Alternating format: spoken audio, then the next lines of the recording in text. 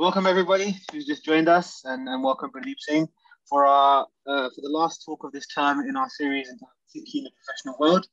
For those of you who haven't joined us previously, sort of the idea is to sort of talk to folks who are professionals in many different aspects, to sort of to destabilize this notion of what a professional is, and to look at people who are doing phenomenal things in perhaps less orthodox fields.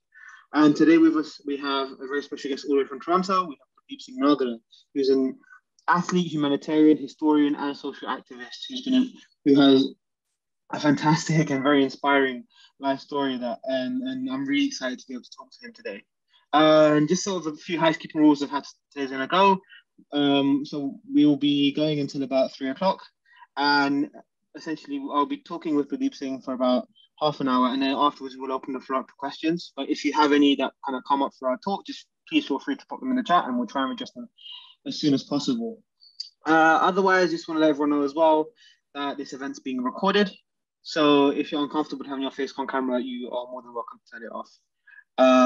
But without further ado, Pardeep Bhaji, welcome. It's a pleasure having you.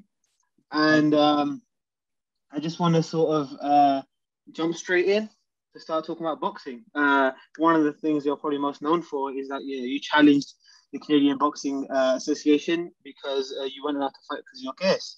And so my initial question is sort of what drew you to box in the first place? What was the sort of motivation behind that? Well, it's interesting. I always grew up as an athlete. So competition was never far away from me. And I was open to learning and trying any sport, really. Just growing up as a young kid. Soccer was obviously my first love. I did a lot of track. I ended up wrestling in high school, Olympic style wrestling. I was on the badminton team, won a tennis championship.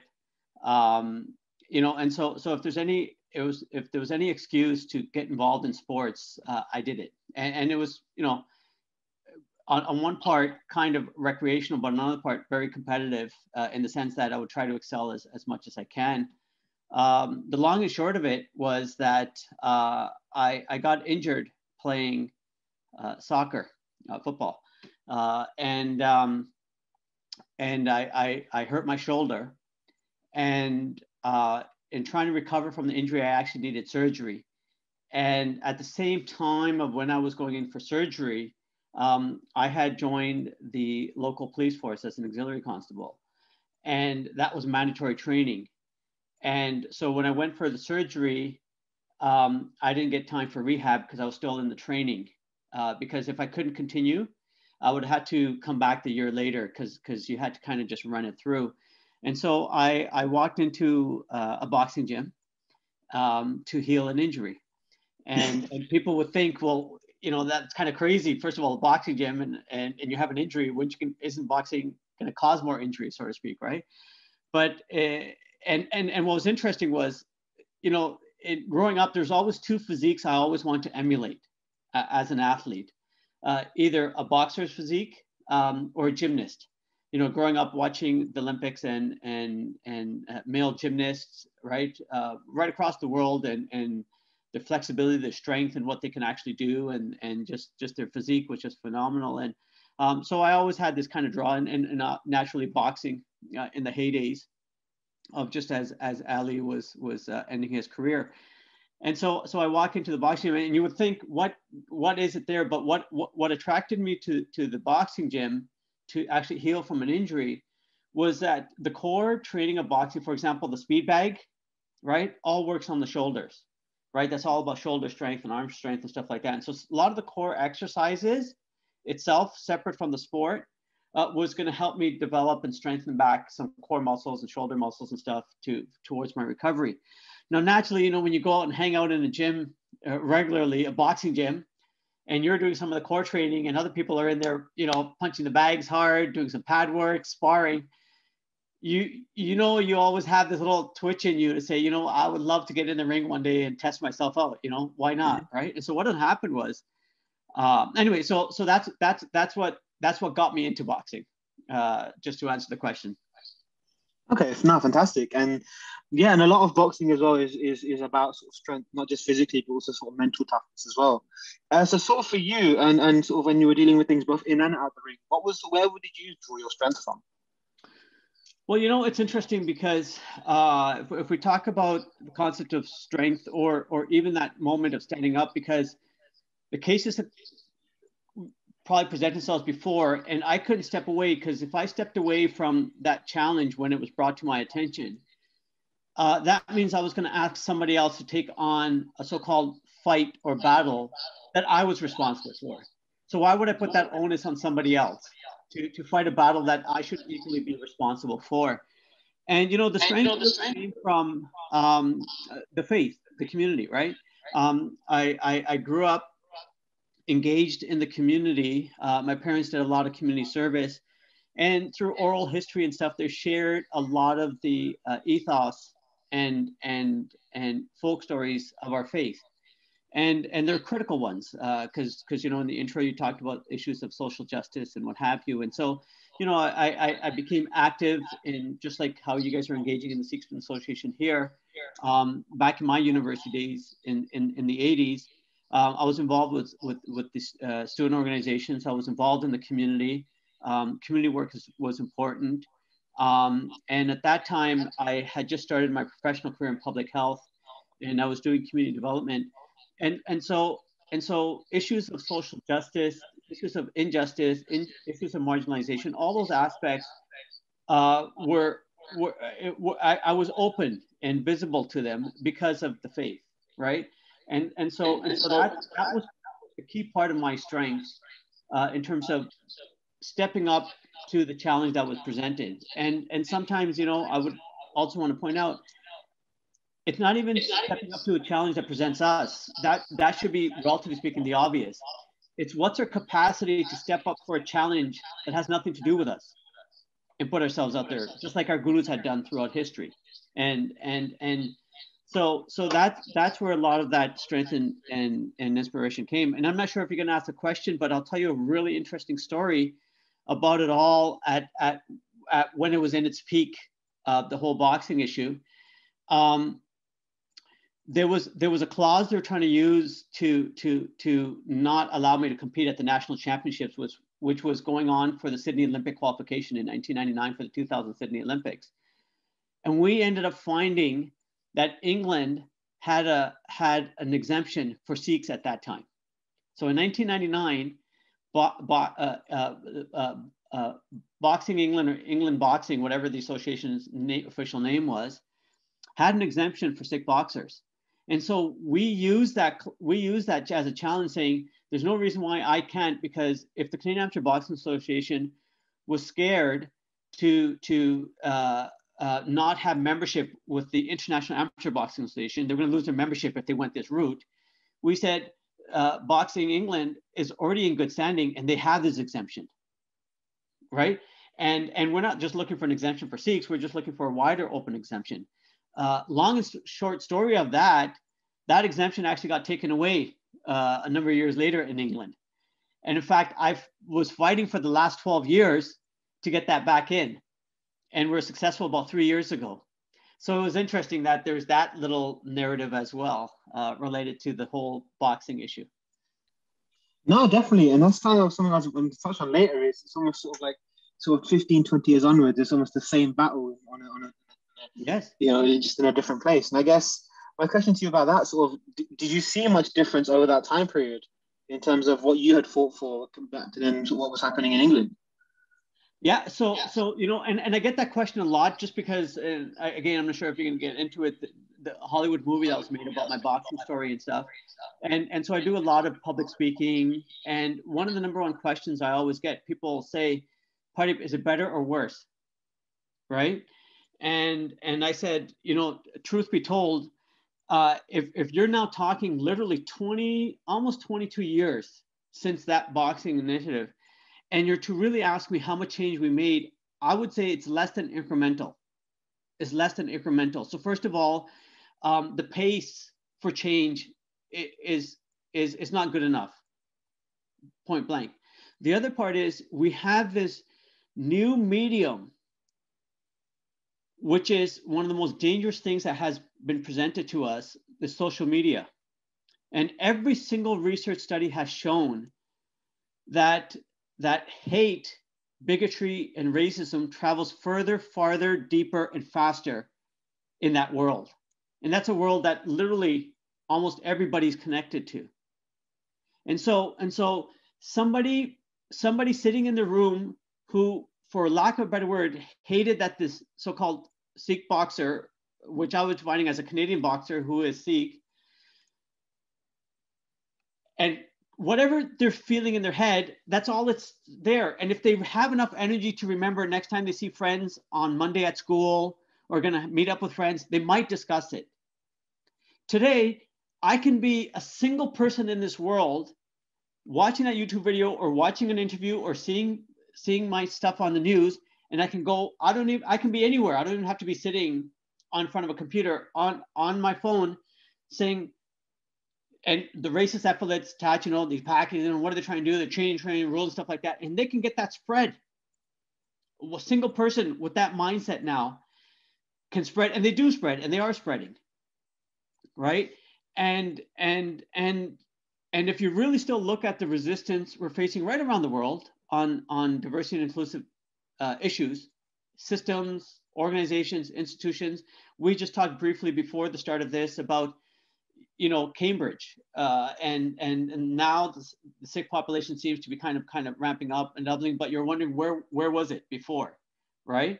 That there's no institution today in 2021 that can say they got it. They're immune to this stuff.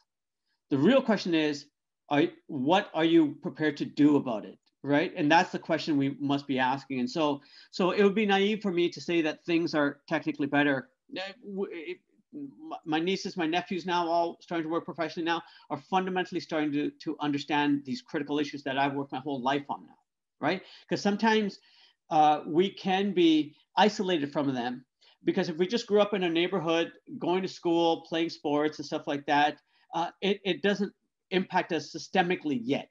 You know what I mean? I'm not denied something, money, opportunity, access, networking, and all that kind of stuff. That's when you start finding out a little bit older, as you get older, how those things impact you, right? So it'll be hard to really share. 15, 16-year-olds, we can talk to them about curriculum. How was your curriculum engaged? How inclusive was it? Did you ever see stories about you? Because still today I work for the school board full time.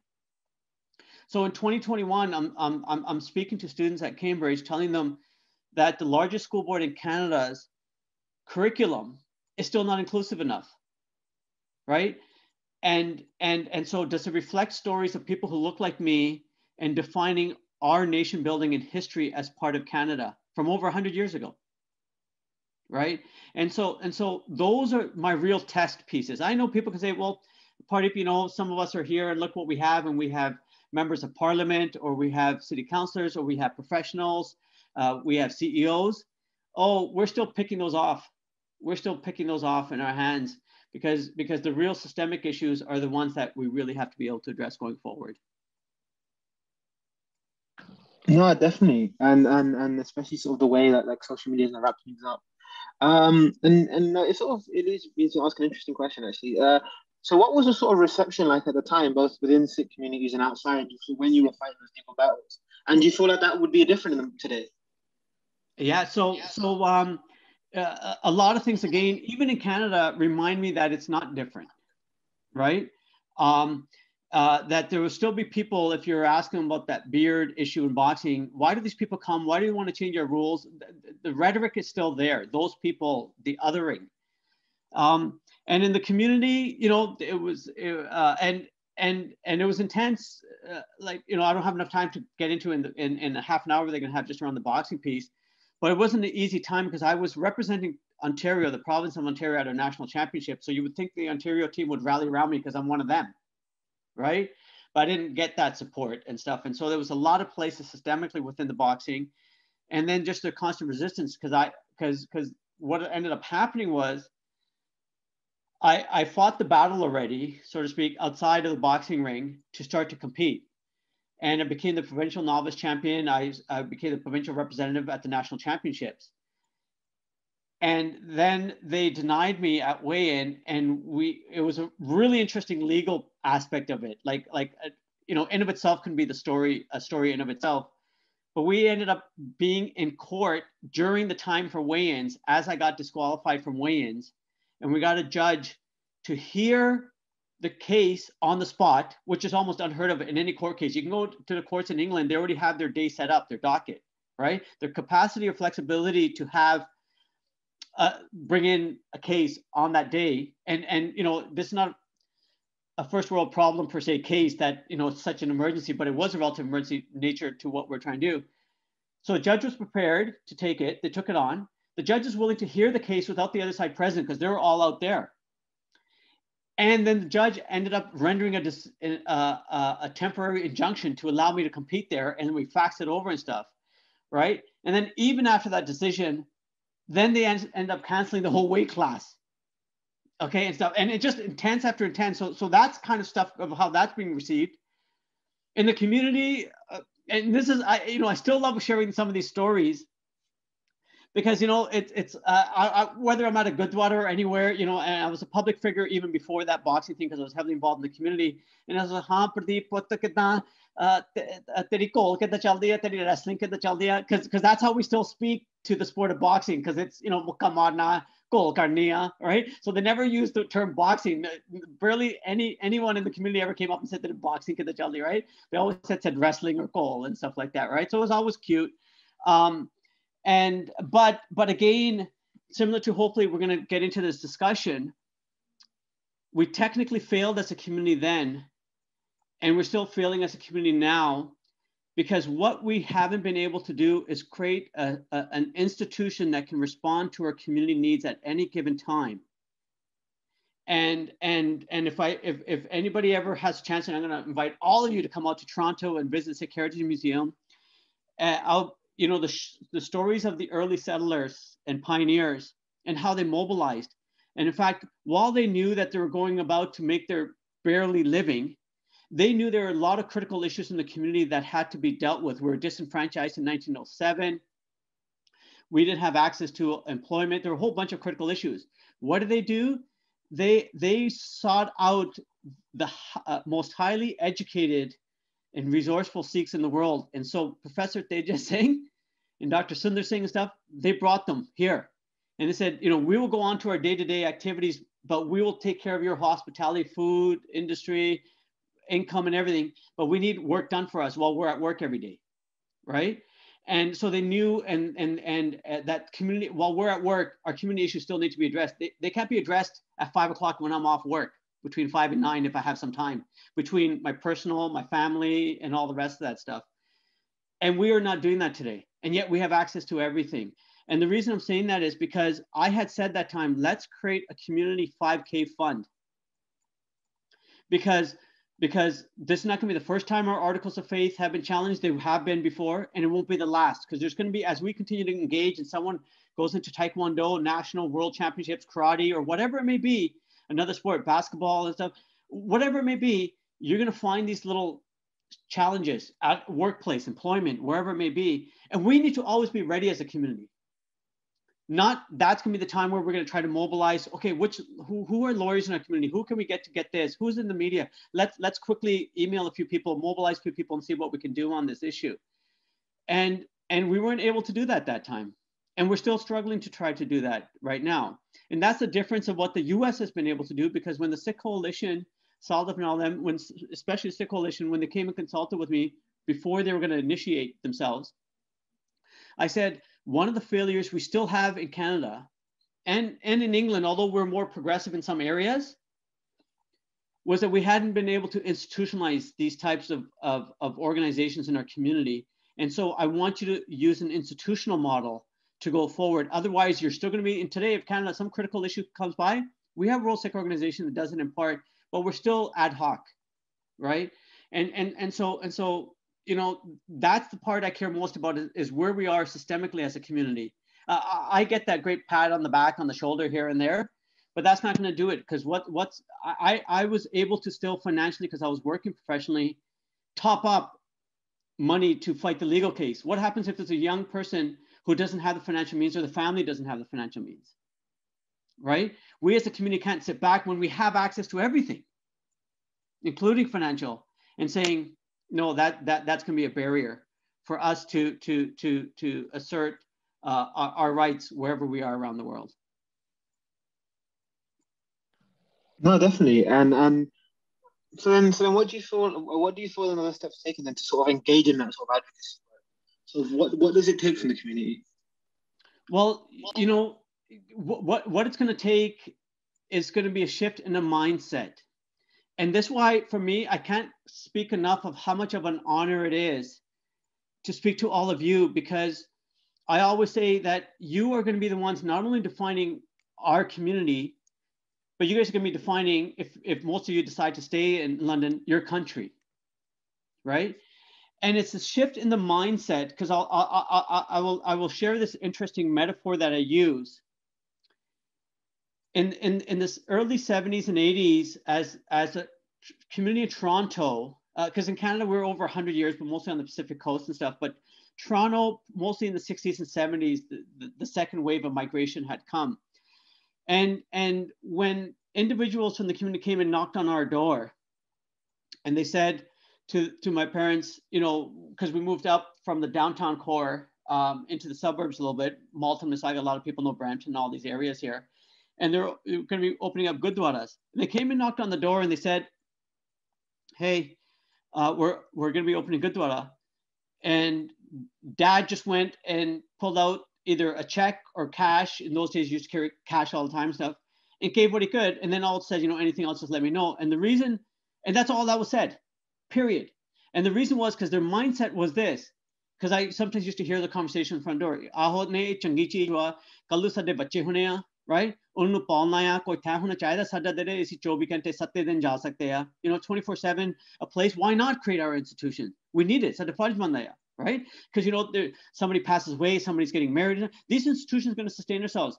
You can hate, you can have your politics around any Gurdwara, they're still going to exist, and they're going to outlive us, and they're going to serve the community needs, because whether you like Gurdwara or not, your friend might get married at that one and you're going to attend the wedding, right? So they're just going to serve those community functions. The difference today is we ask more questions than anything we're willing to give. When are you going to open it? How big is it? Who's going to serve on the committee? What are you looking to do? And everybody has ideas, but no one is going to give us the funding, right? And why? Is because our mind shift has shifted right now, where our parents were willing to do with what they have. You gave my dad and me $10,000 to go and get a car from a parking lot, and there's two cars that are identical, and one is priced at 10 and one is priced at 11. And Dad will come home with the $10,000 one and say, "Main gaddi chori kiti hai." I said, "What are you talking about? Right? Did you pay for it?" He goes, yeah, but there was one for 11. I got this for 10, man. Same car, right? And he's laughing. I go and I come back with the 11, and I asked two friends for $500 each, right? Because I only got 10. I was given 10 to go and get a car, and I come back with 11, and Dad can't figure it out. He goes, "What the hell did you just do?" And I said, "Because the $10,000 one was purple, right? And the $11,000 one was black, right? And I didn't want to drive a purple car, right? I want to drive a black car." And Dad goes, $1,000 for paint color? You went to go and get paint color, or you went to go and get a car, right? And he goes, "Damn, I can go to a local here. We got Canadian Tire, get a paint shop, spray paint your car for like $50. I'll paint it black, right? You're paying $1,000 for color." And what Dad doesn't know is people like us, all of us, this is how we're making choices. I would have paid $11,500 if it had some nice rims on it. I would have paid $12,000 if it had a great stereo system in it. But what did I go to get? A car. And so you see where our mind is thinking. And then once I pay 12 and you come to me and say, "Hey, Pardeep, Sikh Student Association of Cambridge is looking to just raise some funds because we want to have financial stability for us and future going forward always, and to do programming. We need money." And I'll say, "Arjun, man, sorry, man, I'm tight, man. I just got a car." A car is preventing our community and the Cambridge Sikh Student Associations from going forward because Pardeep doesn't have money and everybody else is thinking like Pardeep doesn't have money? Because that's how we're making choices. Like, I'm asking people, my friends, if they're buying a $60,000 car today, I say, can you choose a $55,000 car today? I'm not asking you to choose a $20,000, because you can still get great cars for $25,000, $30,000 brand new off the parking lot, right? But instead of 60, choose 55 and put $5,000 towards charity. based on that decision you made to get a car.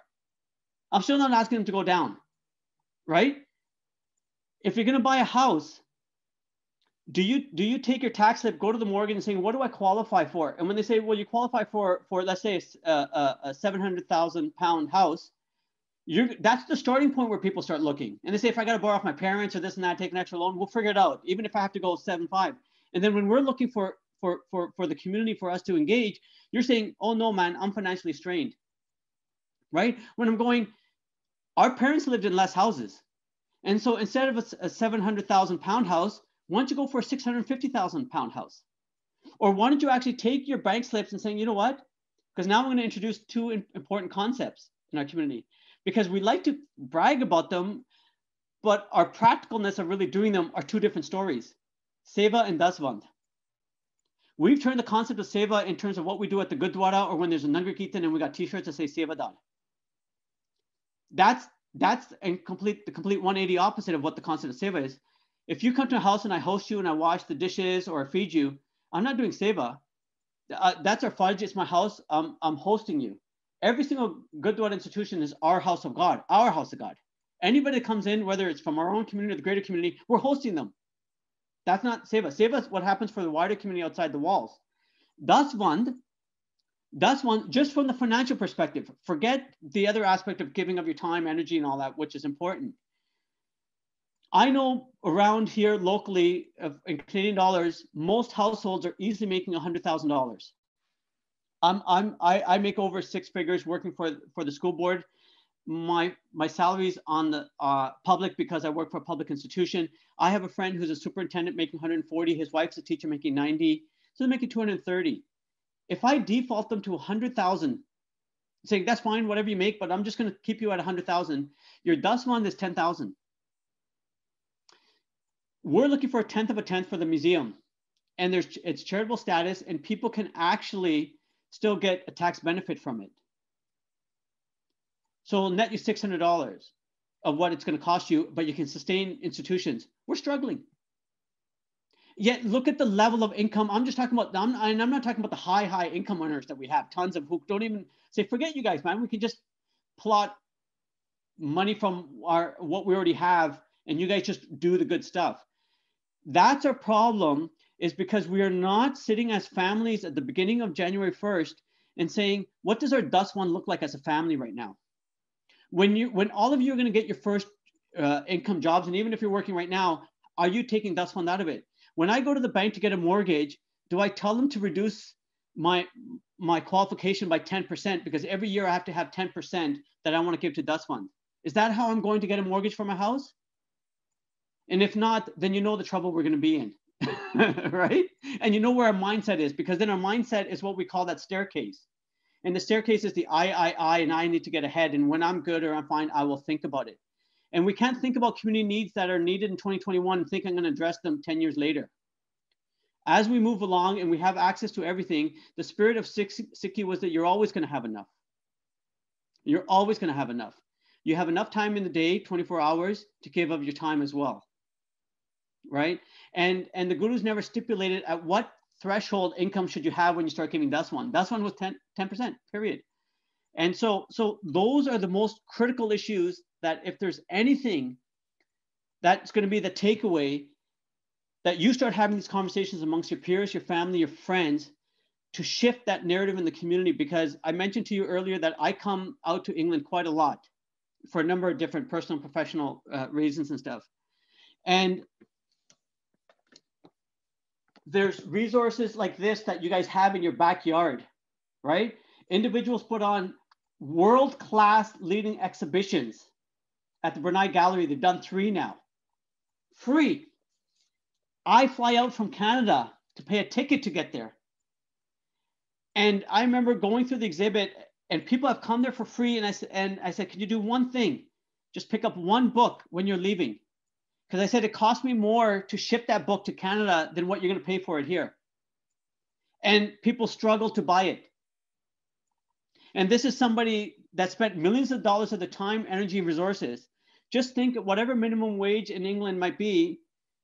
When I'm selling a book in Canada that's $40 Canadian on the Komagata Maru, minimum wage is $15 here. That's 3 hours of minimum wage. And somebody has spent years of their work. They spent hours cleaning up pictures. They spent hours driving to Ottawa, 4 hours away to do some research in the archives, National Archives, and drive back 4 hours plus hotel and everything else. And they've wrapped it up for $40 Canadian. And people, when they come to the museum, still struggle to spend $40 on that book. And I can't put a qimmat on that mint. It's priceless to me. And our generation has been creating these resources, and we're still struggling to even get them. And so if that's where we're mentally and in action really sitting as a community, then we can't be going around even in Canada saying we have Jagmeet, we have the defense minister, we have Navain, we have the Nav Bhatias, the Raptor guy, we have Rupi Kaur and stuff, and all relatively great stuff.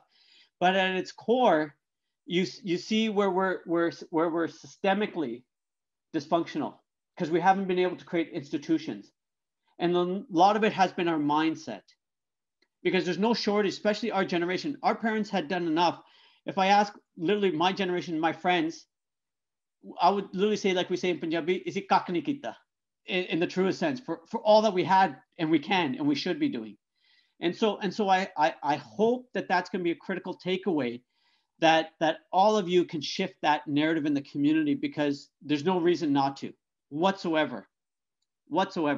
And even right now, because I was going to mention the UK PHA book club, and it's funny because Amandeep always had said, people, we get questions, how can we support and donate? And he says, forget donating UK PHA book club, go on to Kashi House and just buy the ones that we've already done to help us even just get back our costs so we can continue to try to produce, because there's no reason for that.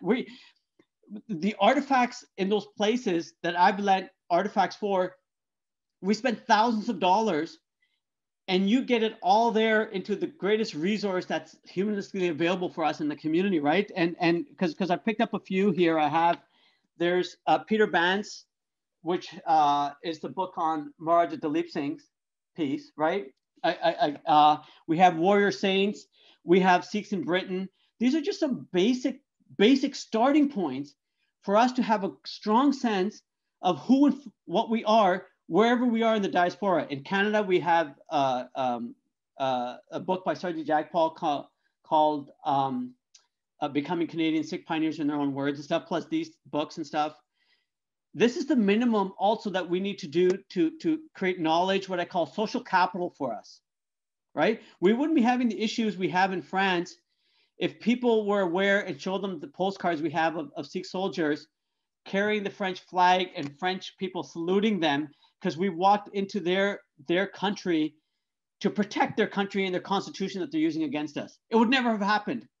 But because we are not willing to spend the time, you're going to go through and get your university education. You're going to spend 4 years. You're going to have spent academically over 20 years of your life. But how much have you even spent a year academically to engage in all the identities of why we're even on this call as part of the Sikh Student Association at Cambridge? What have we done to nurture, to foster, to embrace, to enhance, and to understand as a community, whose shoulders are we on and what is my part to at minimum, maintain that legacy, and really, because in the spirit of Sikhi, raise that. Really, it should be jumping off the shoulders now, saying, hey, we get to be on shoulders. We should be up there, running over there, right? So that's the spirit I hope that people can see and feel in that. And I say that because, again, usually when I go around and I'm speaking to you guys, and I'm not sure if I spoke to Dilmir or whatever, I'm not that young anymore. I'm in my 50s, right? And realistically, I'm doing this because I see this as a community responsibility, because all of you are going to define the community. My son and daughter are close in age to you guys, right? I got nieces and nephews that are older than all of you, right? But you guys are going to start defining the community. Our time has come. Ours is just whatever you can need from me a day like today. Financial resources, I'm game. Coming out to England, you asked, I'll be there. That's the minimum I can do. But really, the next generation is going to have to take on the mantles. And where you can take the community, how you can represent the community, only you know. And I can't tell you that we have the strongest foundation because any of the historical research I did, think about how we were written about, spoken about, and it was based on our actions and deeds. I'm not sure if anybody had ever heard in their houses the stories that in Punjab or anywhere in India, if a female was on the train and 2 men boarded, or there was 5 men on board and 5 women, the women never felt safe unless one of the people that ever boarded, and it could even be just be a single male Sikh, that they felt safe. And where did that come from? That was because we were always, our presence had social capital in itself to know that that person, you know, and you're gonna have a social expectation that they're gonna serve and protect and fulfill their duty and obligation, right? And so we owe it to ourselves that today, when people see us socially, even in our own community, because we know we have our own issues, internalized racism, when they see a Sikh male or female, is that somebody they gravitate to or say it's an honor? Like, we still have people today from the Middle East. Here in Toronto, I remember went to a shop. Instead of dealing with why I walked in the shop, the first thing they said, Sardarji, Bhaiya. And they want to talk, and they thought it was an honor just to have the presence of a Sardar in their business, right? And then I asked myself, what am I doing to, at minimum, sustain that aspect of who we are, and which we should, because part of our identity was to give a public accountability.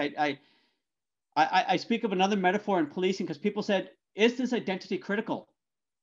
I said, it's the most important piece. Take away this identity and give me 100 people or 1 million people, and I will have to ask each person who and what they represent as their faith if there's no social markers or indicators.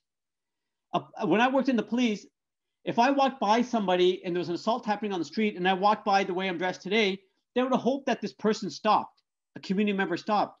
But if me, the same party, had my police uniform and walked past them, they would have held me more publicly accountable. Why? Only one thing changed on that party walking past: what I was wearing. And that that uniform to them spoke to them and said that that person wearing that uniform is supposed to serve and protect. Have we nurtured that? Because that's what it was when the gurus had put this on us. And it was a fundamental spirit of to serve and protect. And anybody in society, no matter where you are, that you meet a Sikh anywhere in the world, you know what you could have expected when you see somebody who publicly gives their affirmation and hold us publicly accountable. That was the beauty of our identity. Like, I love sharing that part. The beauty of having this identity is I can't shy away, and I shouldn't shy away. This is holding me publicly accountable, every aspect of it, right? On women's issues, gender issues, equality, all those aspects, right? So yeah, anyway, I'm having too much fun.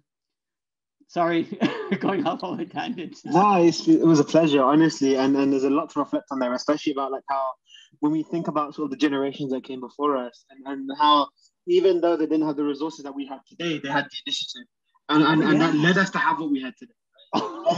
And when you come from some, I mean, even like within Cambridge, recently we were uncovering stories, and then some Teja Singh was in Cambridge in the early 1900s, fighting the same battles about his case, you know, that you know, you were fighting in the ring, and so on and so forth. And we have other sort of, you know, alumni such as Sardar Kapoor Singh, who wrote, you know, beautiful volumes of Sikh history and philosophy. You know, it's like there's so much out there, right? And what's phenomenal, because I say this at the Heritage Museum as well, because there was a time for the Jaita Morcha, and I said, so here we're disenfranchised and all the issues that are going on over here. There's no place we call home because that's British India and we're not acknowledged and recognized here. And yet, and you would think, relatively speaking, you know, they're still making, relative to here, not as much, but relative to back home, good coin, right? But that didn't matter for them. The Ghadar movement, the Jaita Morcha and all this. And I tell people, you're standing with me in the museum. I go, what pressure do we have on a Saturday right now? We're hanging out. There's nothing that's so stressed that's so deep in the community right now that you and I, we have to say, forget this conversation. I'm going to meet you all tomorrow. We're flying out somewhere in the world because we're needed. Right? That level of pressure is not even on us, and we still can't figure it out. Right? So it's interesting. No, definitely. And Reflecting sort of, I want to sort of move on slightly here, even though we could, this is a phenomenal fact to Yeah. talk about all day. I want to talk about some sort of other work you've been doing as well in terms of like not only community building work, but with working with other sort of social struggles from the communities. I want to talk about especially with Indigenous people in Canada. For us in the UK, sort of we're not necessarily familiar with the entire context, but so I guess maybe you could sort of talk a bit about us about kind of the challenges that Indigenous folk in Canada face, kind of both symbolically and materially. Yeah. So if we want to talk about intergenerational trauma, which we are starting to use that language within the Sikh community around from partition to 1984 to the farmer protests and stuff and the impact of that, it's going to take the Indigenous community at least 3 more generations to even come back to authentically where they should have been as a starting point. And just think of what's going to be lost. One of the worst cultural genocides in the world has been the treatment of the Indigenous peoples in Canada, in the world. I have no hesitation or shame as a Canadian speaking to those issues, from residential schools to the 60 scoop to our welfare systems and everything else, to access today in 2021 clean drinking water.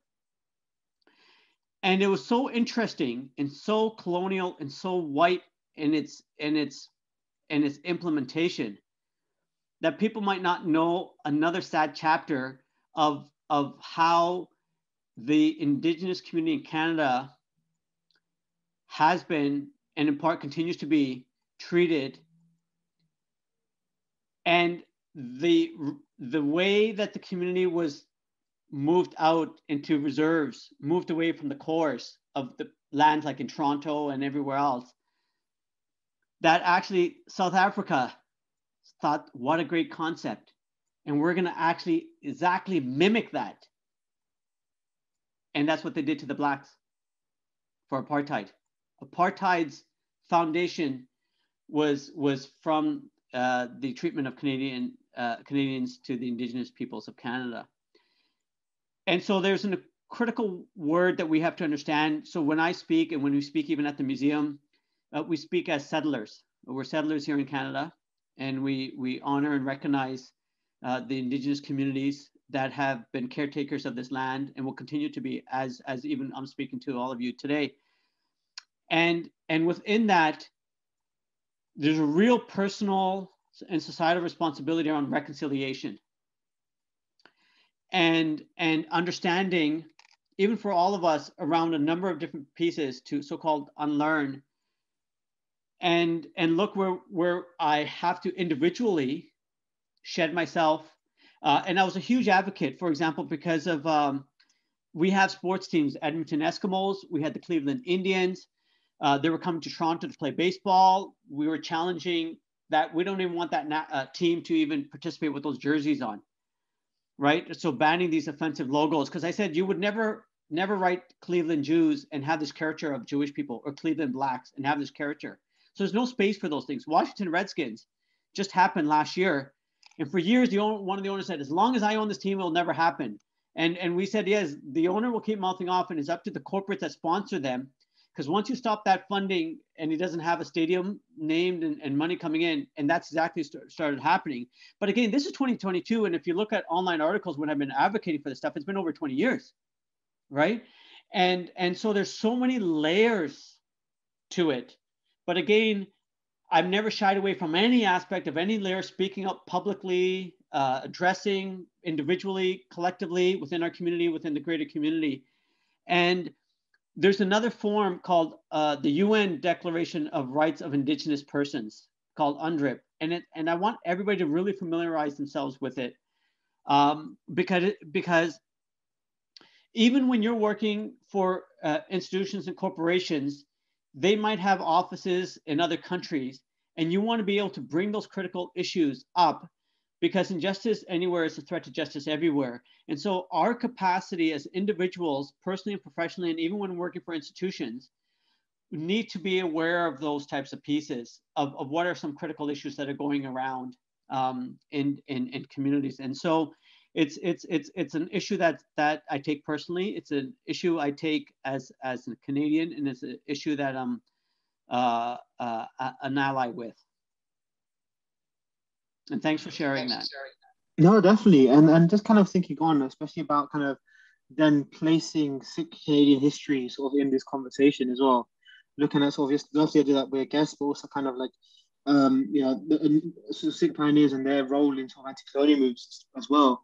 Sort of where one thing that kind of stuck out to me was kind of that quote of John A. Macdonald of "send me however many Sikhs," right? But then also looking at the atrocities committed, during that period against Indigenous people. So what role do we as Sikhs, as people who are molded in this idea of not only accountability but also in the fight against tyranny? So what role can we play in Indigenous liberation? Yeah, and so it's similar to what I was sharing around the second one.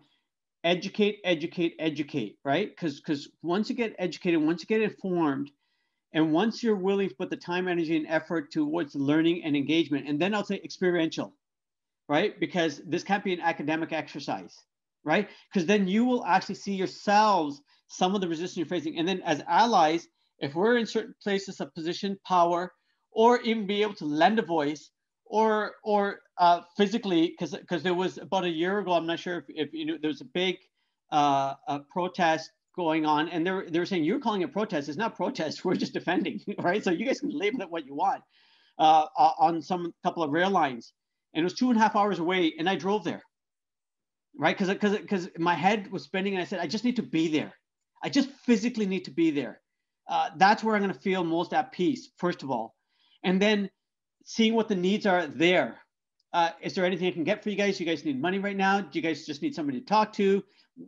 Just being there. Because that will then also, because sometimes we say, where do we start? What do we do? And sometimes just go, move, and you'll start figuring some of those pieces out. And so yeah, and you're talking about the John A. and Ryerson University and the name and stuff. And you're not going to erase figures from history.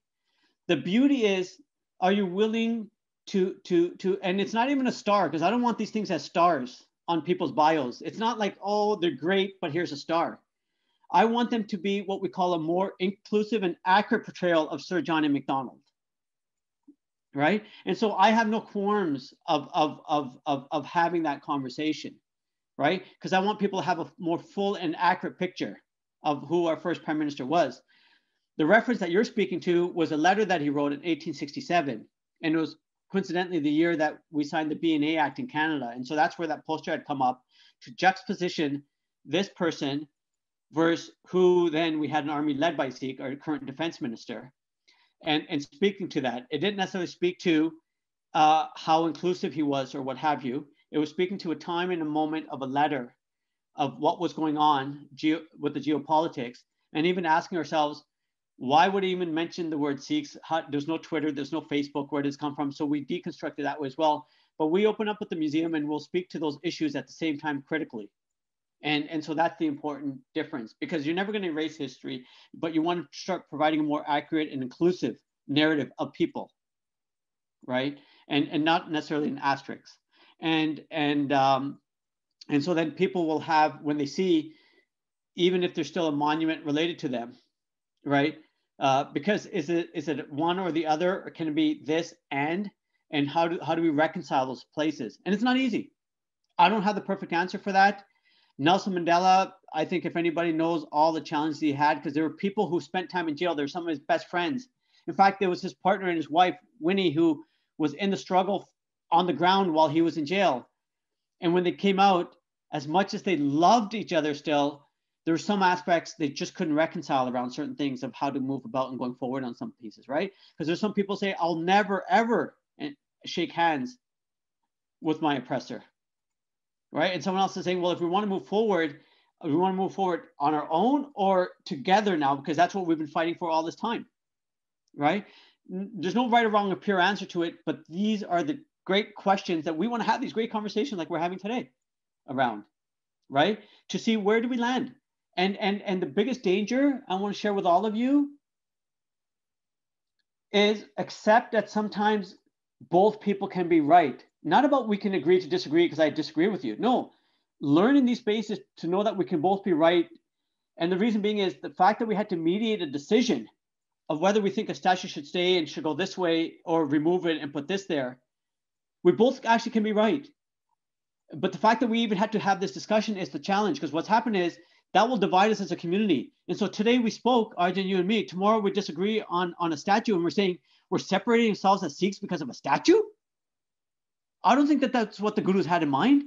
When in Canada, and I'll tell you what's happened here, Sikh Heritage Month gets declared, people think it's great. And I said, it's divided our community more than when it came in. And why?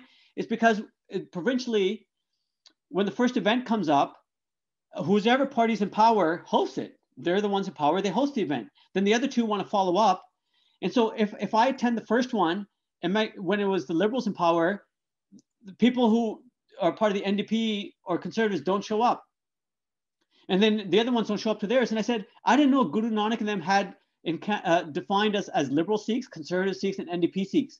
And we're dividing ourselves. And what does the title of a liberal of a political party have to do with you and me and all the critical issues we just talked about earlier in our presentation? Tell me. So be very mindful. That's another lesson for you young people. I spent my years, people have asked me to go into politics and a lot of other pieces and stuff. And I said, I'm not, because it's some of these processes innately divide us more than they bring us together. I've been spending over 30 years of my life mobilizing and keeping the community together. No matter what titles people put in, whatever labels people want to put on about Amit Dadi, Case Dadi, Sam Dadi, Blue Dadi, No Dadi, this, that, forget all that stuff. You know what I mean? We're on a continuous spectrum of Sikhs, and where you want on your spiritual journey, we all got work to do, but let's as a collective. And so keep that one in mind, because we go at each other, sometimes even harder than the racism that's against us by society, right? And we can't afford to. We can't afford to. No, 100%. And if there aren't any more questions, I want to kind of bring everything back to the beginning now. So where we were started talking about sort of sports and finance strength and the community. What lessons do you feel that you learned from the sports world that you carried forward into your advocacy, into your historical work, into all your other into all the other initiatives you've been a part of? What do you think sort of tied them together? Discipline, right? So any sport that any athlete wants to excel in requires dedication and discipline, period. Name any sport and tell me somebody who's not disciplined or dedicated, you know, any athlete, male or female, in any sport. And that is what, and then you have to have initiative, you have drive, you have to have competition, you have to know that you're going to lose and how do you bounce back. So all those kind of lessons of how to work. So there's individual sports I played, there's team sports I played. How do you mobilize? How do you take the strengths what everybody has, because everybody's not at the same level. On our soccer team, we're not all 14 players, all top notch, whatever soccer player you want to name level, right? And people have their different strengths and weaknesses and all that stuff. How do you mobilize? How do you have a concept of respect of difference, different opinion of what you think you want to do, and a coach wants to do something else? So many life lessons, healthy lessons that you can get from sport that can be applied into life and stuff. Sport is not immune to racism and everything else. We knew from the Olympics, we knew from Muhammad Ali, we know all these things, right? So it'd be naive to think, just let athletes be athletes. You can't. Remember when I said no institution is, no university is, no sport is immune from racism. Never has been, never will be. The English Premier League isn't, no one is, right?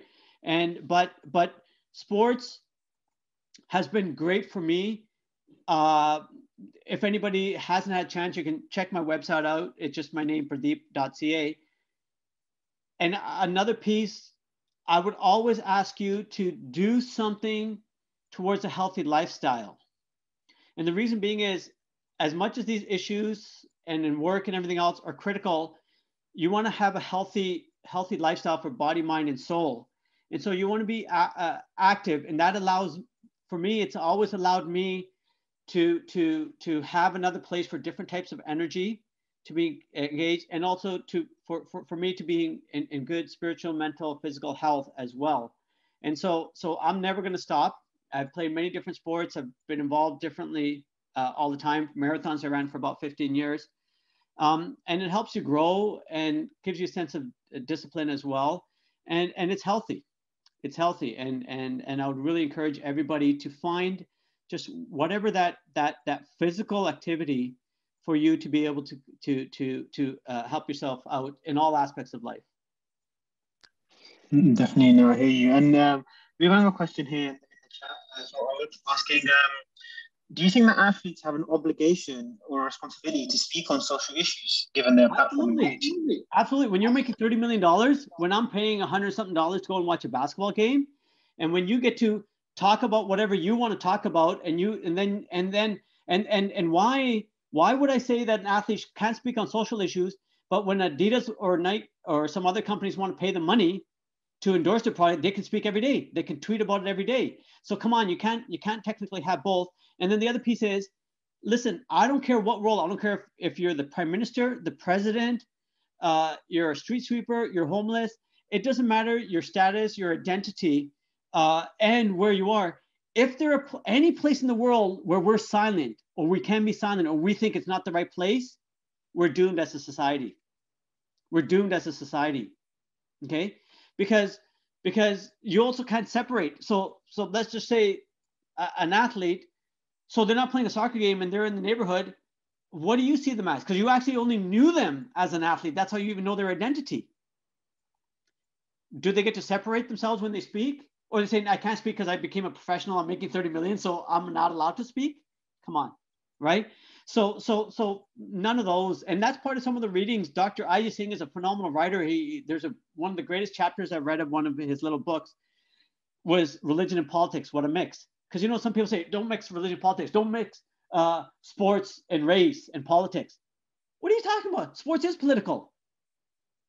Sports is political. We have the concept of Meri Pidi and Sikhi.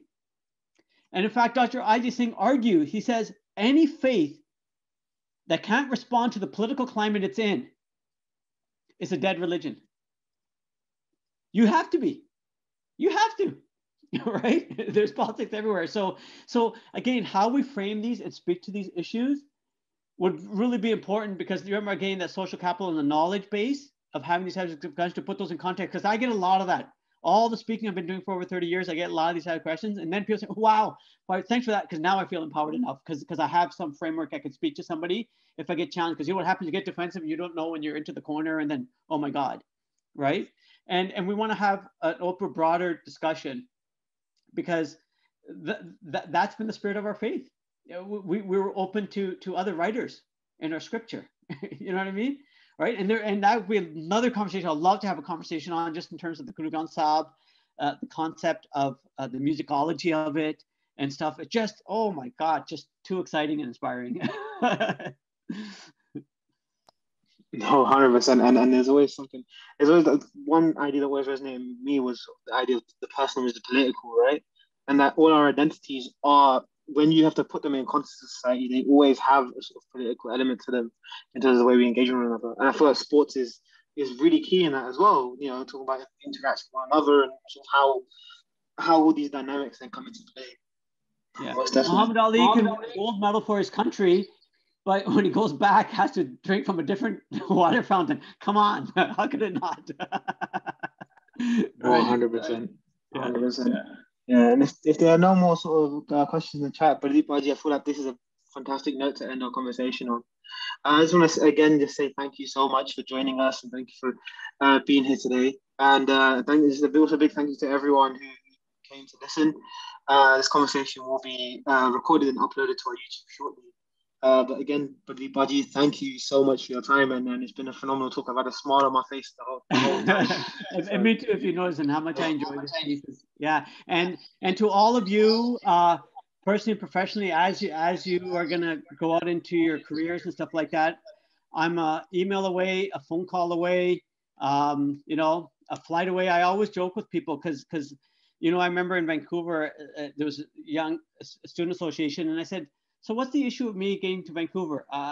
I don't need to be put up in a hotel or anything. I love sleeping at people's houses. I got enough family and friends anyway, but even if it's someone else, because you get to talk and share stories and hang out and stuff.